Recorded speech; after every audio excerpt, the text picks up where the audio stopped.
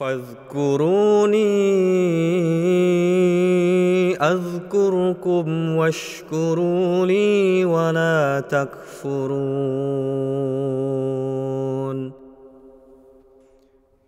Assalamu alaikum wa rahmatullahi wa barakatuhu.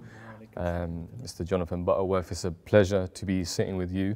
Thank you so much for taking your time out today to talk to me. My pleasure to be here with you, brother. Jazakallah. Likewise, Jazakallah. I want to learn a lot about you today. And what I'm going to start with is who you are. So you're Caucasian. And the reason why I mention that is because you're an Ahmadi Muslim as well. And you stand out in a crowd of Asian, predominantly Asian Muslims. Mm-hmm. And your face has been seen around quite a bit, but I want to know who you are. So who is Jonathan Butterworth? This tall, dapper-looking,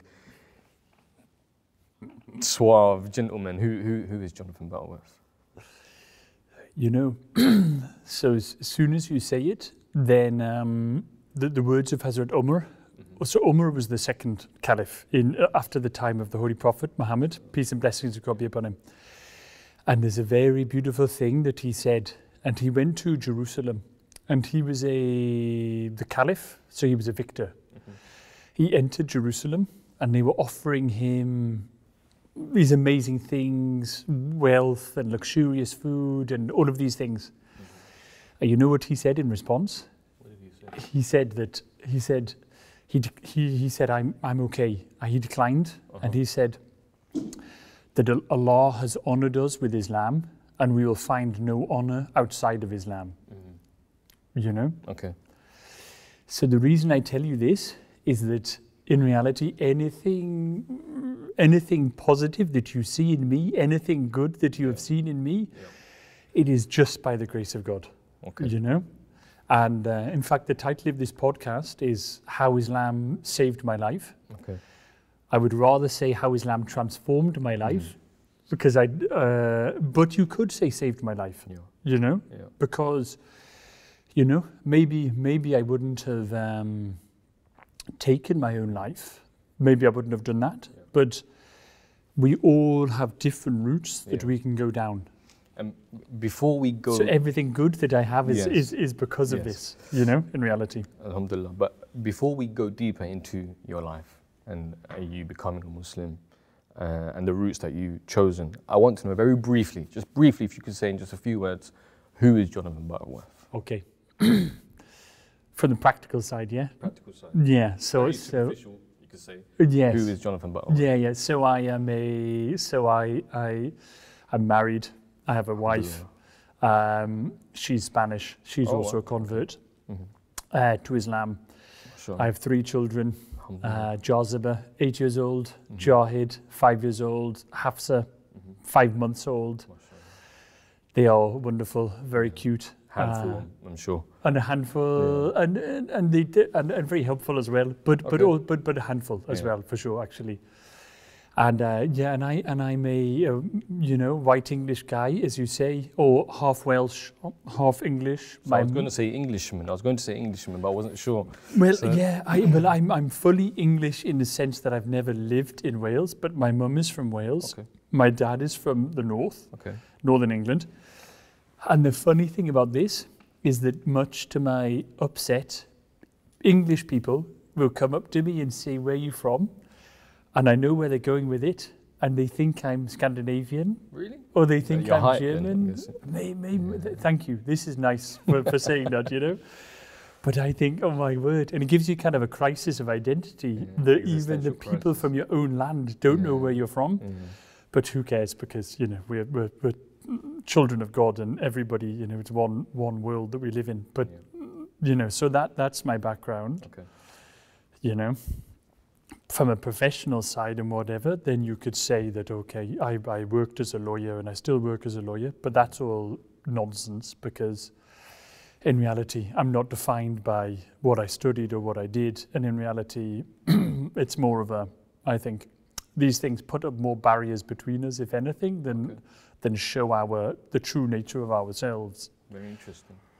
I like that, and I'm going to pick on that in a bit. the real crux of why we're here. One of the things that we're told to do during Ramadan is to read the Holy Quran, and to not just read it superficially, but to really, as His Holiness Hazrat Mirza Masroor Ahmed, head of the Ahmadi Muslim community, mentioned recently, to not just read it superficially, read it, go deep into it. You know, read the tafsir, read the commentary, and really understand what you're reading. So you came to us today with a verse, and the verse was shown at the beginning of this clip, and I'll paraphrase if I can remember correctly, from chapter 2, verse 153. If you remember me, I'll remember you, and be grateful to me and don't be ungrateful, along these lines. So I want you to explain. This is spot on. Ungrateful to me. Yeah. I want you to explain why this verse is important to you and why you brought that with you today here. Yeah, for sure. So I'll do it from a personal side, yeah? Please. So, actually, when I went to Paris with my family, and the city of love. The city of love, yeah. I believe so. Yeah, I think so. And I was there, and I was with my little brother, I was with my mum, I was with my dad, and I'd just come to Islam, and this was maybe 2011, and I wanted to think about how I could talk to my family about Islam. And had they known that you were a Muslim? Had they known that you had converted? They knew for sure. They knew, yeah, of course. Yeah, and I've spoken to them and these things. But it was quite strange. It was an unusual thing for them to think, why would our son come to Islam? And, it's not from their background, it's not from my background, so why would I have done it, This is what they were thinking. Yeah. So I wanted to kind of help them to understand it. So I was coming back from Paris and I was thinking about the Holy Quran, and then I wrote a poem. Okay. Oh, that's another way I know you. I forgot to mention, as a poet. And you were a poet, and so I was thinking whether or not I would mention this today, but why not? I'll mention it, yeah. But this verse really stuck with me, so I wrote a poem about this verse. So I can mention a little bit about that.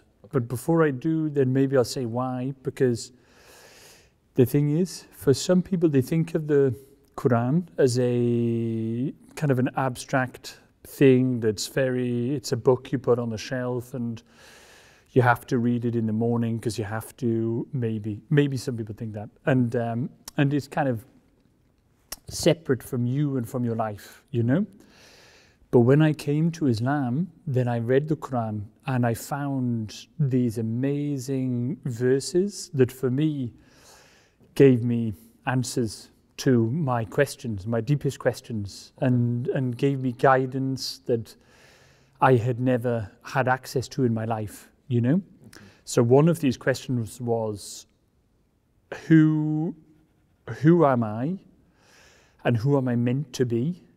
In the sense that what is it to be a man?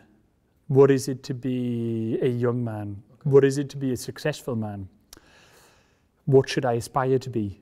And of course, you have things inside of yourself, but you're a young guy. You're trying to work out who you are and what your place is in the world, and bigger questions about where have I come from? Is there a purpose to my life? Is there a purpose to this earth? And then put all of that together. Who am I? And you know who you are in a sense, but it's sometimes hard. We're here, we're in Morden. London is that way, and London is a wild place full of buses and metro tubes and money and everything. So who are you in that place? And you go along and there's buses that go past you and they have models on the side and handsome guys, muscular guys, and all of the rest, very wealthy people and all of the rest. Where are you in amongst all of that, So this is a question many young guys ask themselves, who am I? And so this verse of the... It's a big question to be asking in your mid-20s. And you were in your mid-20s around then, I'm guessing, right? Yeah, that's right. But I think even in my uni days, it's maybe an unconscious question initially. Yeah. But you ask it, I think, I think many people ask it. And if they don't ask it, you're told it by other people that this is who you should be. Yeah. My son is continually saying to me, Dad or Papi, because he speaks, they speak Spanish mainly in the house, who's better, Mbappe, Haaland, Messi, Ronaldo, and he's working out who is he. Yeah. Because this is what young people do. Grealish was very popular during the Euros. Everybody had Grealish haircuts. Beckham was popular back in the day. Everyone had Beckham haircuts. Look at the Brazil team. They've all got peroxide blonde haircuts because we are copying one another and we're working out who are we in light of who everybody else is, So who am I and who are you and who are the other young guys around us and who do we aspire to be? What does it mean to be a man, If that's not too kind of deep for this early in the morning, But I needed to work this out for myself. Yeah. So I read the Quran and I saw this verse, remember me and I will remember you, and be grateful to me and don't be ungrateful to me. And there's another verse in the Holy Quran that says, do not be like those who forget Allah, and Allah causes them or caused them to forget their own soul. Okay. So don't forget Allah, because when you forget Allah, Allah causes you to forget your own soul. And I thought, wow, what is this about? How is it possible that you can forget Allah and you forget your own soul? But for me, I realized it is completely true. So true.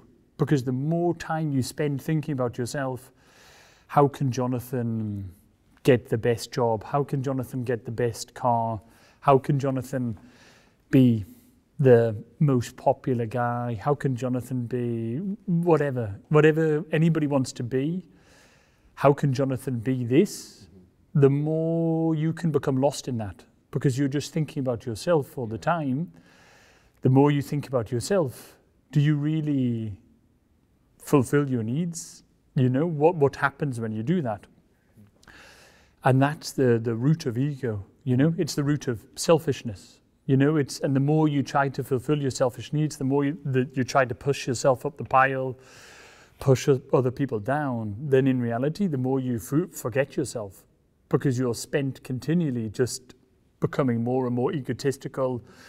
I want to be the most this, I want to be the most that. And the more you do that, a funny thing happens that actually you don't feel you're becoming yourself. You feel that you're actually forgetting yourself, Okay. And you mentioned when you tried to explain, when you wanted to find a better way to explain things to your family. This is what you mentioned at the beginning, right? Yeah. How did this verse help you explain things better to your family? Did it help your relationship with your family? Did they learn anything from you in regards to remembering Allah and helping you remember yourself? How did that come about within your family situation in your family settings? Well, it's a journey, to be honest. Okay. It's a journey that I went on, and it's a journey I'm still going on. That's the thing. Okay. And it's a journey that my family are still going on as well. Okay. And I think that in some ways, in many ways, we've only just begun that journey, to be honest. Allah's the best of planners, and He teaches you things through life, So when certain things happen, then you realize things when those things happen. So I think that in reality, so for example, with my father, then my father and I, we now share so much in terms of our faith, in terms of spirituality. Oh, wow. And has your father converted? So not officially, okay. Not formally in the sense of saying that he's a Muslim. Okay. But in reality, then I say to my dad that, Dad, you are Muslim. And I say to my mum that, Mum, you are Muslim. And I tell them this in the sense that they are spiritual people, and what Islam means is to submit yourself to God. Yep. And I say, for my father, that is what he wants and that is what he seeks, in a deep sense. So for this reason, I say that you are Muslim to him, Yeah. But it was other things that helped them to understand why it is that I became a Muslim and why I am a Muslim. So, one topic I would say in particular is the topic of death, life and death, because, and this was something for myself that took me to Islam, or took me to God, because I realized that my life on this earth is limited, it's finite. I'm not going to be here forever. And one day soon, and this might seem depressing for some people, but it's a reality, and there's nothing that we shouldn't shy away from it, is that this room right now is cold. I am cold and you are cold, and that's the reality. There will be a time when I will be buried, and I will be in the ground, and that time will come, and the ground is a cold place. This is a strong topic, and this might be strong for people to hear. But what do you do with that? How do you make sense of that fact? And this is something that I've talked to my family about, I've talked to my dad about, and it moves him, because it's a reality that we have to think about, and it makes you think that, okay, what is the purpose of my life, and how do I find answers to those questions? How do you work out who you truly are? That goes back to that earlier verse, you know? And so the things that I've shared with my dad is that actually to find answers to these questions, then there's many ways. Yes, you use your rationality, you think and you philosophize and you look at the world around you, you look at the universe, but also you pray. And in the Holy Quran, Allah Almighty says that tell the believers that I am near, and that when they tell the supplicant that when they pray to me that I answer their prayers. This is also mentioned in the Hadith. And that I'm nearer to them than their jugular vein. So this is how my journey with my father has been, especially in my family, is to look at these concepts of the purpose of life, the reason of life, who we are, what is our identity, and also what happens when we die. Is there life after death? Is there actually an even eternal or much more beautiful life that you have after death? And when you talk about these things in the verses of the Holy Quran, this is the journey that I've gone on with my family, you know. Alhamdulillah, I think it sounds like an amazing dynamic that you have with your parents, because you're able to have that dialogue openly. And I've got two questions. I think the first one is probably a bit more pertinent, only because we're talking about your family and your parents.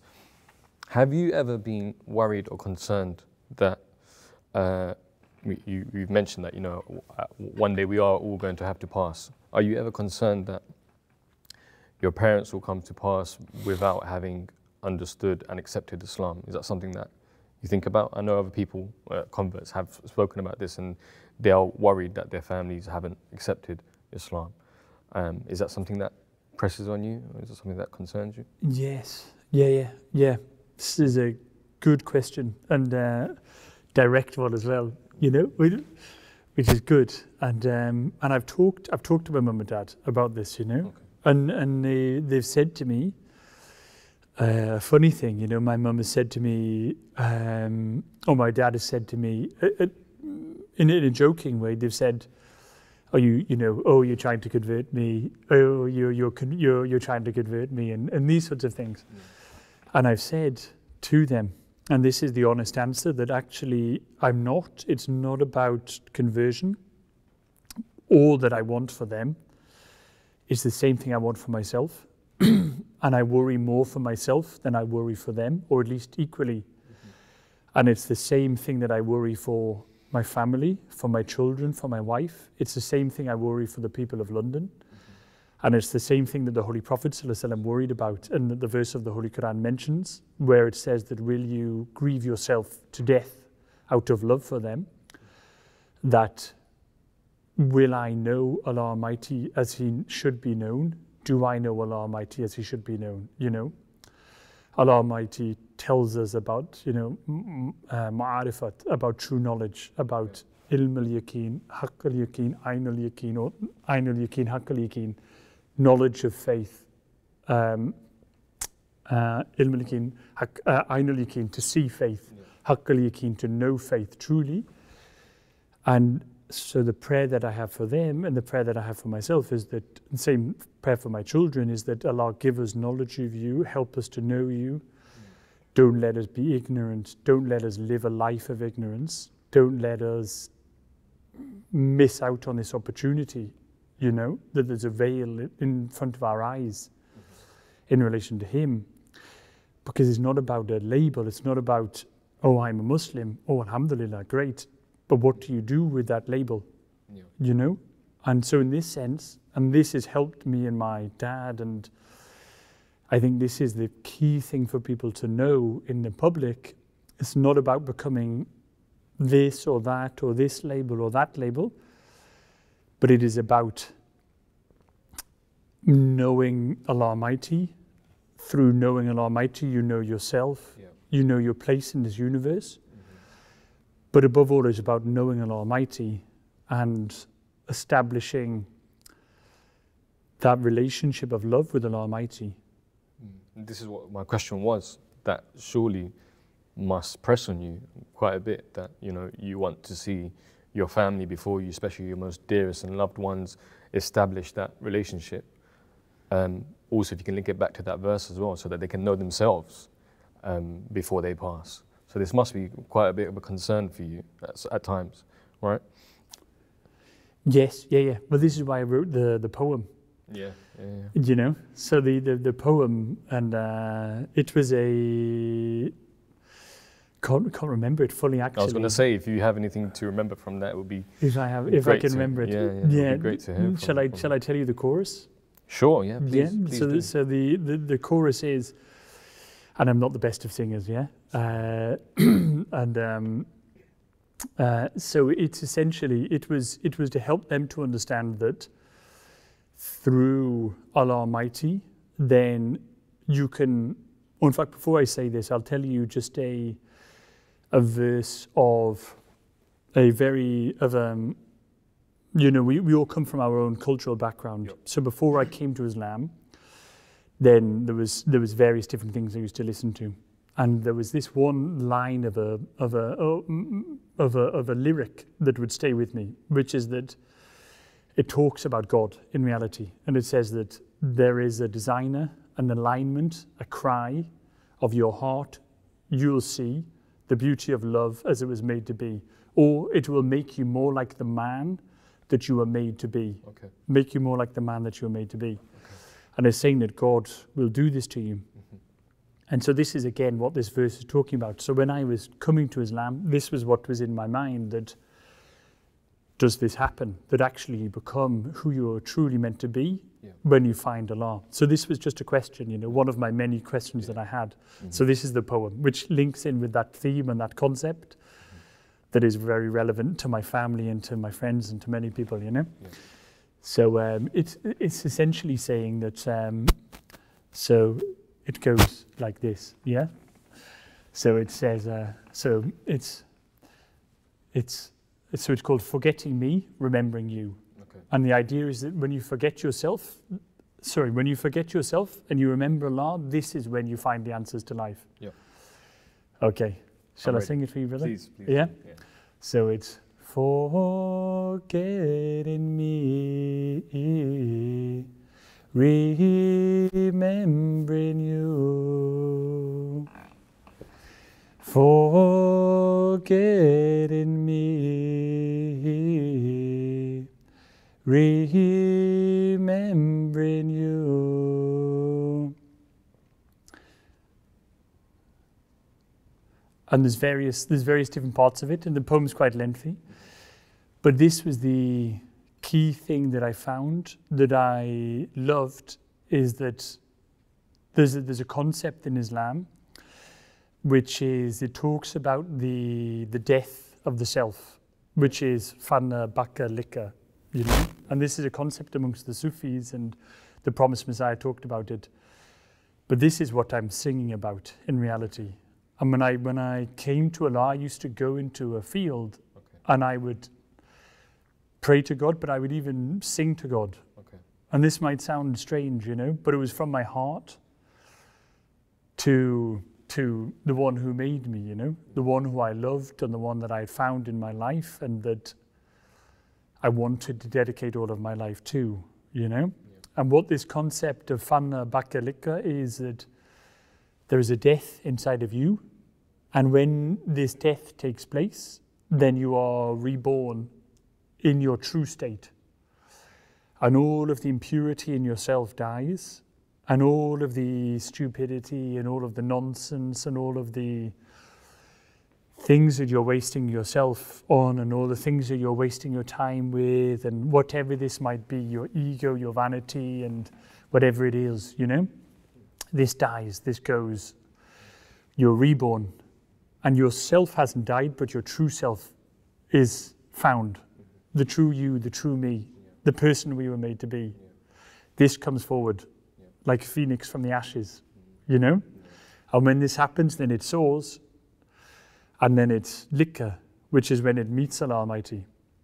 And this is the verse of the Holy Quran where it talks about the status of the Holy Prophet ﷺ. And it says that he rose and he descended and they met one another like two bows, two arches meeting in the middle, you know?